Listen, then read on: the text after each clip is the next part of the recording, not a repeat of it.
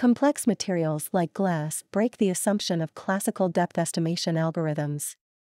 Shape from polarization exploits changes in polarization information to infer geometric properties of an object. Unpolarized light reflected from a surface becomes partially polarized, depending on geometry and material of the surface.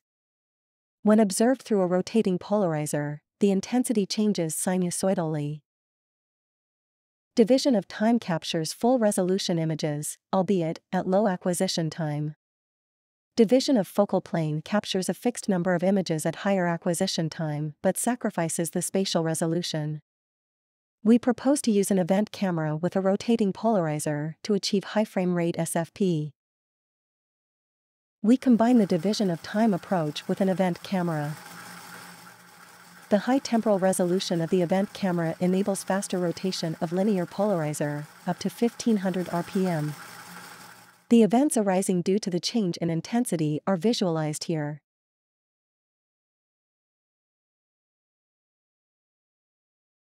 We show the results of this baseline on our synthetic dataset and compare against other physics-based approaches. Exploiting the continuous stream of events acquired when observing the light being polarized, our geometry-based approach outperforms other physics-based methods using images by 14% in angular error. We show similar performance on the real dataset. A real event camera introduces several non-idealities, one of them being the contrast sensitivity. With a typical event camera, the contrast sensitivity cannot be usually set lower than 30%, resulting in the inability to capture small intensity changes especially present in front parallel surfaces. We therefore propose to tackle the problem of estimating the surface normals using a deep learning approach. We propose the cumulative voxel grid representation, a variation of the voxel grid. By leveraging learned data priors, it can recover accurate normals even in the presence of very few events. The improvements in both angular error and accuracy show the proposed method outperforms previous baseline. An advantage of using an event camera is the high temporal resolution as compared to the frame-based sensor. To highlight this, we record a dynamic scene. The scene consists of a rectangular block which is rotating about its diagonal axis with a drill. Increasing the speed introduces motion blur for the standard camera, which is also reflected in the surface normals.